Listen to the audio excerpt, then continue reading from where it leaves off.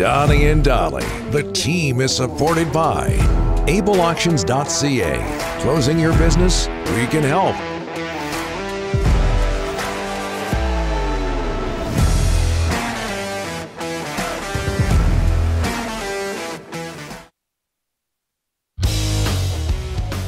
We're finding out that through the years, a lot of people have done cartwheels publicly. Our guests today, including Elliotte Friedman, are sponsored by Passant Motors. May Day. It's May Days at Passant Motors. Purchase a vehicle in the month of May and choose one of 3 great promotional options. May Days only at Passant Motors. Learn more at PassantMotors.com. Barry Trotz, not doing cartwheels today, has been let go as head coach of the New York Islanders after 4 years there. Here to talk about that and all matters NHL, Elliotte Friedman from Hockey Night in Canada and the 32 Thoughts podcast. How are you, sir? I'm good, guys. How are you guys doing today? Very well. Very well. Barry Trotz out as head coach of the New York Islanders. Did that take you by surprise, Elliotte? Yes, absolutely it did, Don. Now, there were some rumblings in the past couple of weeks that maybe something like this could potentially happen. But as you know, with Lou Lamoriello, he's not going to tell us anything until he is good and ready.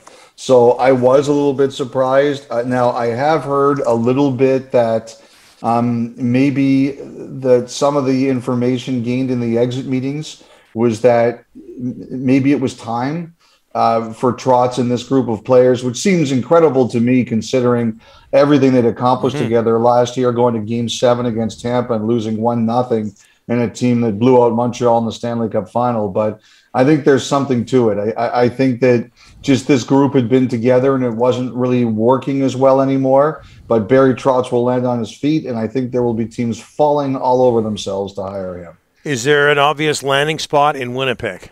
I do think so, Don. I think the Jets would be crazy not to be all over him. But I think Philadelphia, I could see the Flyers being very interested in him. I could see a team like, let's see what happens in these playoffs. If Rick Bowness doesn't go back to Dallas, I could see him making a lot of sense there. I could see, maybe some of these teams, like what's Vegas thinking? Are they coming back with DeBoer?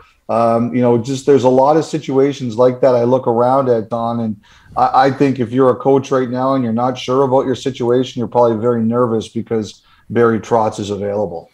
Elliotte, let's get to the big one in Vancouver, the future of Bruce Boudreau. What are you hearing?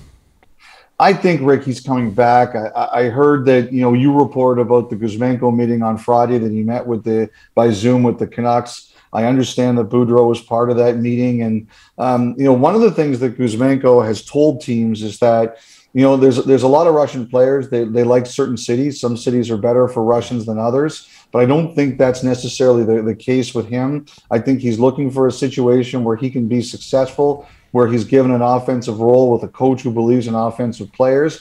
Also, because of the way the salary cap works, he can only sign a 1-year deal. So he's going to want to be set up in a situation where he feels that he's going to have a chance for success to get another contract out of it. So I heard Boudreau was there. I heard Boudreau was very positive about him. I think he painted a picture of Vancouver would be a place where he would be in that role. And so it just would seem, crazier things have happened. This whole Boudreau situation to me is crazy to begin with. But I just find it really odd that, they would say, oh, okay, Boudreau is part of this meeting and now he's not going to be part of the team. The other thing I would just say about your interest in Kuzmenko is Patrick Allvin's had a lot of interest in him for a long time. Yeah, big time. So I think it goes by just the coach, but I heard Boudreau made a good impression in terms of what he believed and what he thought and how Kuzmenko could fit. You had on Saturday, Hockey Night in Canada, talking about Vancouver and possible offer sheets this summer. Can you explain, Elliotte? Yeah, well, I just think that it was Jeff Moore who talked about it, and I think unfortunately that got mucked up a little bit. With the Hamonic pick, it would be at the draft as opposed to after, because the offer sheets happen after the draft. But I do think in general what he was trying to paint is that I think the Canucks are going to be a very aggressive team in terms of what they're willing to try and what they're willing to think of. That's always been Jim Rutherford's MO. I don't believe it's going to be any different here. Obviously, you guys have some internal business you're going to try to take care of first with the likes of Besser and Horvat and Miller. But I think you're going to I think there's going to be a lot out there. I don't know if the OEL thing is going to work. He's got a lot of control over it, and it's a big contract. But I do think the Canucks are trying to see if there's anything they can potentially do there. Travis Green, do you see him getting something here in the next little while, possibly, Elliotte? Yeah, I do think Green's going to be on a number of lists. I'm always a believer in you have your first job, and not everybody's first job goes perfect. But you learn what you learn, right? You learn your lessons. You say, this is what I did well, and I'm going to improve on that. And this is what I didn't do well, and I'm going to improve on that. And I think Green is definitely one of those types of people. I've heard that there is interest. I do believe the Canucks are going to be asked for permission to talk to him.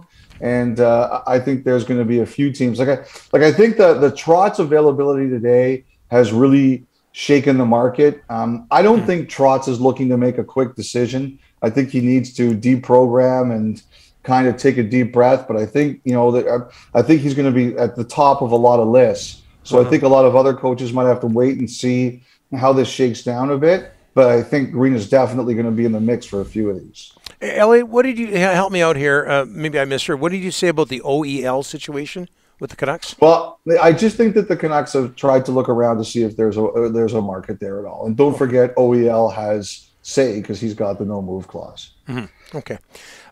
First round of the NHL playoffs. The series are close, save Colorado and Nashville. But 13 of the 28 games so far have been decided by 4 or more goals.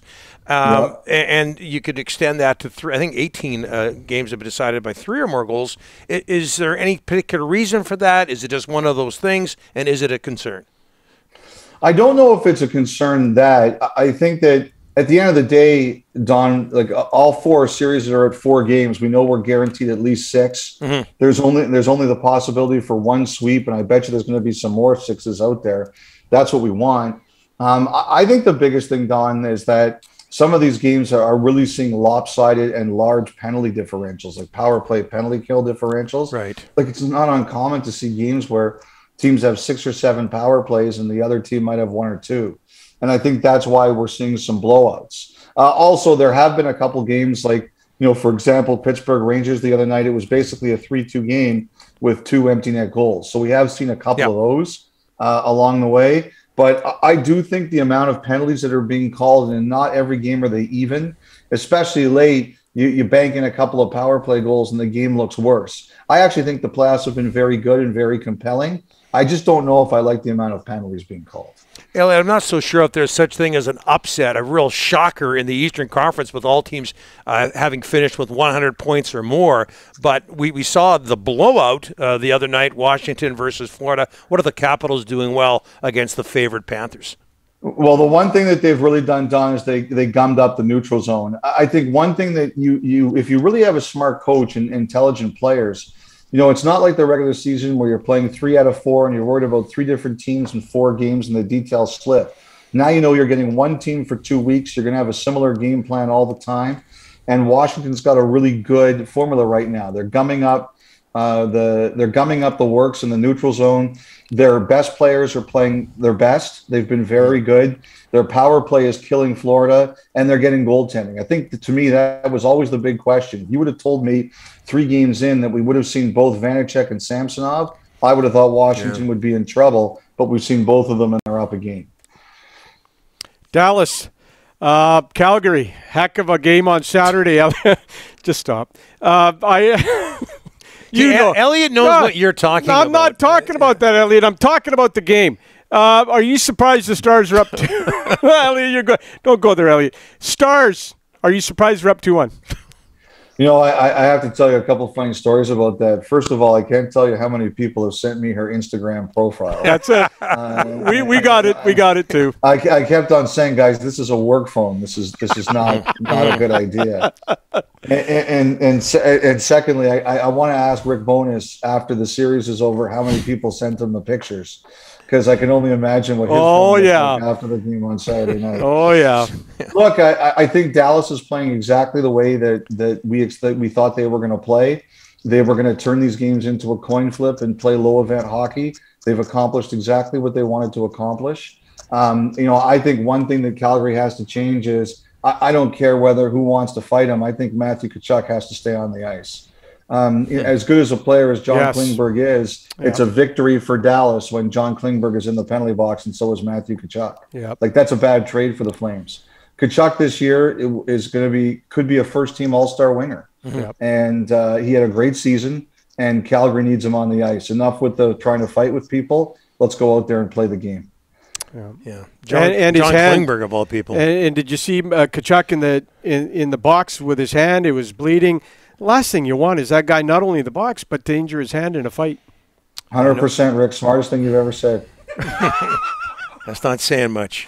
Big ratings for Calgary and Dallas tonight, guaranteed. Big ratings. Elliotte, thanks so much. I will say this: if we get multiple Game 7s on Saturday night with Toronto and Boston, with Toronto and Edmonton, we're going to have a country on edge, and we're going to have half the country cheering for them to win and half the country hate watching them to lose. Yeah, big time. Good point. Elliotte, thanks for this.